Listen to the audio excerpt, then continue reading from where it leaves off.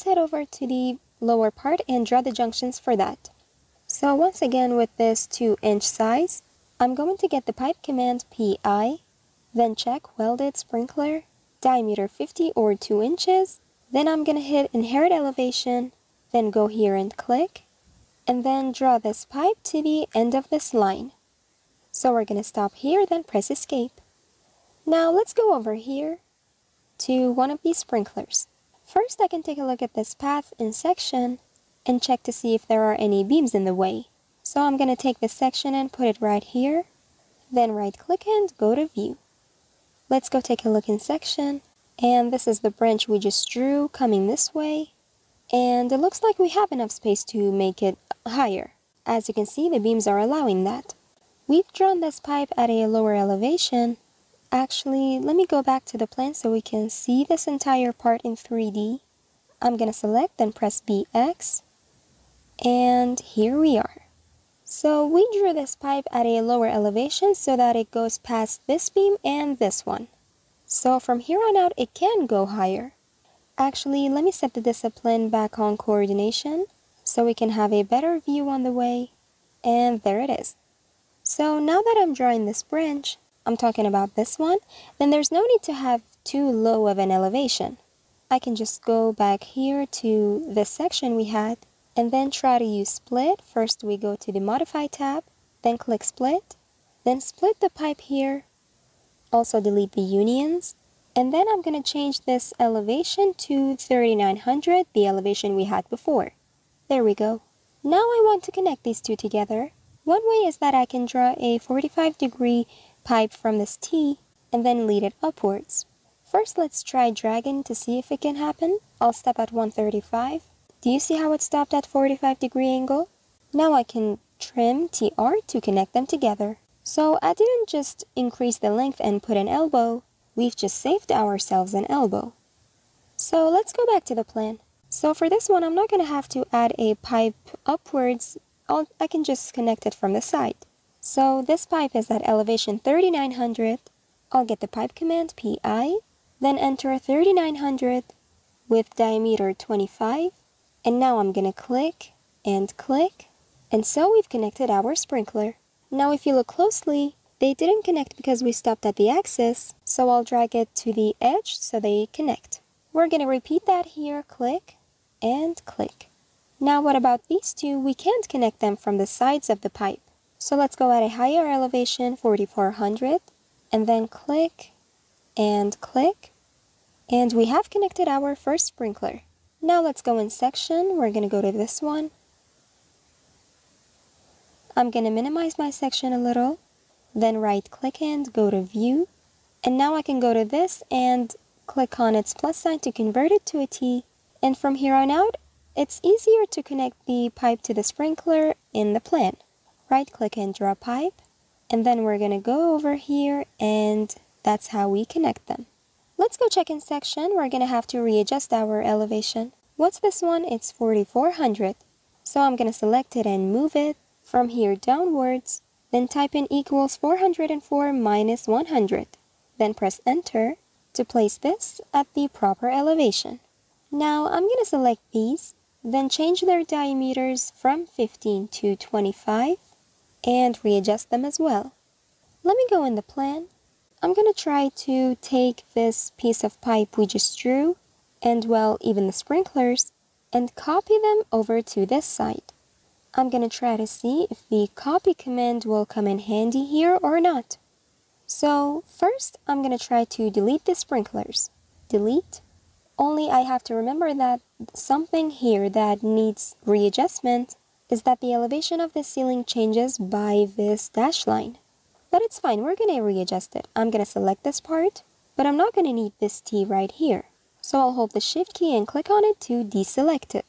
Now I'll click the copy command and copy from the axis of this pipe, and then I'm going to go down to the axis of this pipe over here. And now as you can see, just like I said, this sprinkler, it says does not lie on host face. So it's not lying on its host because its elevation was different. We already know that, we're going to fix it. And while multiple is checked, I'm going to go down here and click again, And then once again, we get a warning for both of these sprinklers. They've been repositioned a little bit, so I'm going to align them AL. This is the base and the axis of the pipe. Alright, so we're done copying for now. So I'm going to go to this section right over here. For this one, the connection is fine. But as for this one, I'm just going to drag to connect it to the main pipe. And now on the end, I can just trim them TR and connect these two together. Only I should keep in mind that this part of the end of the pipe, its diameter changes to 1 inch or 25. So we've just used the copy command to save ourselves from drawing each pipe one by one. Now what's going to happen to the sprinklers? I'm going to take a look in this section, right click and go to view, and this is the first one we drew, but we copied these two. So I'm going to select the two sprinklers, and then I'm going to go to Edit Work Plane and Pick a Plane. Remember that in lower versions this Pick a Plane may not exist, so just click on Edit Work Plane, pick and click OK. Now you have to pick your plane, this is it. And there we go. So now that this pipe is moving and being repositioned, we get an error saying that this connectivity cannot be kept. So I'm going to press Escape so we can see them one by one. This first one, select, edit work plane and pick a plane. And currently, this is the only one that's being edited. Also, all of our errors say that some element needs to be deleted to make this connection happen. Let me click on Show to see what it's going to show us in other views. You see, now that it's trying to modify this line, it's resulting in a strange shape. Let's go to the next one and click Show. And it's talking about the same line. It's like two items are being overlapped. So let's go back to our section. It was this one. Let's see what's going to happen to it. First, we're going to select, then edit it by picking and pick this plane. So there was no problem with this one. This is the one that's causing an error along the way. So first, I'm going to delete this transition and completely disconnect it from the pipe. I'm going to drag the pipe higher, and now I'm going to select this, and then edit it by picking, then click OK, and pick this plane. Now we're going to have to take a look and see where it went. We just completely lost it. You see, even if this error won't go away and keeps bothering you, you could just first delete this, then take the sprinkler and copy it, just the sprinkler itself, from here to, for example, over here. Alright, now that it's been placed, we're going to align it with this pipe, and then we're going to drag the pipe and connect it to this sprinkler. So first, the host wasn't properly recognized, and it only caused us problems, so I just deleted it and drew it this way. Now what about the ones on this side? Let's go check out their hosts. This one's properly placed, so is this one, and this one. So even though copying was a shortcut for us to save us time from drawing everything all over again, but we had to rehost our sprinklers. If your ceiling was one piece and had only one elevation, then copying is faster for you. So we also had to readjust the diameters. We did this one, and now I'm going to have to hold the control key, then select this T and this pipe, then change their diameters to 1 1/2, which equals 40. And then as for these, their sizes are already 2 inches. Now about this line, you see we don't have anything yet to copy. We only have this sprinkler and two others. We have one on this side and two other on this side, and also all of their hosts are different. Then again here and here.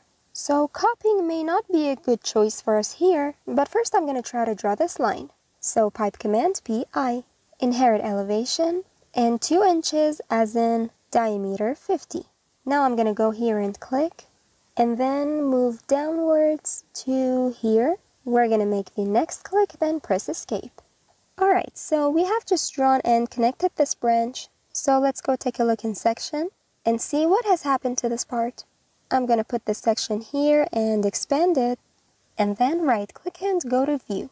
First, let's check the elevation. There is enough space for this pipe to go higher. So I can just use split and 1 and 2 clicks. Then I'm going to delete the unions, and then I'm going to turn this to a 45-degree angle, or 135. And then we're going to change this one's elevation to 3900. Let's double check. There's nothing interrupting anything. Now trim TR to connect these two together. Now let's go back to the plan. right over here. First, I'm going to get the pipe command PI, and then with elevation 4400 and diameter 25, I'm going to go here and click, and then the next click would be over here, and also let's go to the edge of the pipe so that they connect. Now I'm going to click on the plus sign of the elbow to convert it to a T, then on the T right click and draw pipe, then go to the next sprinkler. And now again from the sprinkler I'm going to have to convert the elbow to a T to connect it to this one. To have a better view, I'm going to select the sprinkler, then press HH to hide it temporarily. Now here, click on the plus sign of the elbow to convert it to a T, then right click on the T and draw pipe, and then go to over here. Click, and we're done. Also, the sprinkler we just hit, I'm going to click on Reset Temporary. Alright, let's go in a section. I'm going to take this one and place it along these pipes. Right click and go to View. Let's take a look at here. There's one connection, there's another, and this one. Let's readjust the diameters. I'm going to hold the Control key and click on this, and while still holding it, I'm going to select these two. Now I'm going to change the diameter to 25. Alright, so we're done. Let's fix the length of the nipple. Currently it's on 404. I'm going to select the pipe, and then move it, click somewhere, and go downwards, then type in equal 404 minus 100. So this just came down and all of those have been fixed. Our only problem is this one down here, which is going through the beam. So first I'm going to disconnect this pipe and then delete the transition. Then I'm going to move this to the right, and now I'm going to select this whole part, then press BX to view them in 3D. And now in 3D I'm going to set the discipline on mechanical and then go over here. We're going to go to the Systems tab and get the flex pipe. I'm going to go over here, then click, and click again right over here. So now we've just connected these two together. Let's go back to the plan. Only I have to remember that the sprinkler right here is an on-drop type, and its symbol should also be on-drop. As for the rest of these, I'm going to repeat the same thing. First the pipe command PI, and for the elevation, let's use this one. Let's see if it'll work. It says 4096. So here we're going to get the pipe command PI, then enter the elevation 4096, and then go to the sprinkler and click, and to the edge of this pipe, we're going to click again. Now the elbow, we're going to convert it to a T, then right click on the T and draw pipe, and then this time I'm not going to connect it to this, but we go to the end of this line and click. Now I'm going to select the sprinkler and connect it into this pipe. Let's go check in section. I'm going to take this section and put it here, then right click and go to View. So now they have been connected together. Wasn't this a better way to do that? Sure, it definitely was. Alright, so let's readjust these diameters. I'll hold the Control key and select all of these and change them to 25. Now let's double check. Everything looks fine here. But then again, we have a problem on this one. There's only something wrong with this. So I'm gonna go and use split, then split the pipe here, also delete the unions. Then I'm gonna lower this pipe, and then right click and draw pipe, then go to here and draw the pipe at a 45-degree angle. Now we use trim to connect them together. So basically, now that our pipes became longer, we don't have to necessarily use flexible pipes. I just connected them normally. Now let's go back to the plan, and we're going to try to connect these two sprinklers by PI. And because we're connecting from the side of the pipe, we use inherit elevation. Then we're going to click here, and click again to connect to the sprinkler. Now let's change the diameter of this pipe to 25. And then try to connect it to the sprinkler. We get the pipe command PI, then at 3900 we're going to click, and click again here. If they didn't connect, we use trim TR and connect them together.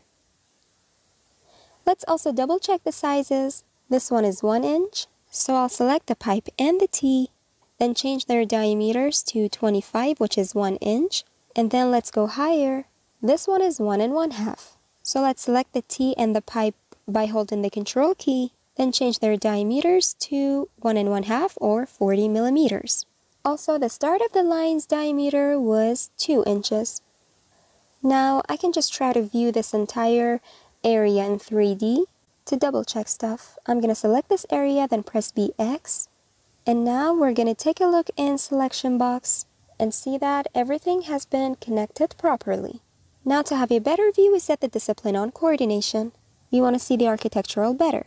As you can see, the connection here is proper and it's going below the beam, and also the connection is fine here as well, and everything else looks fine.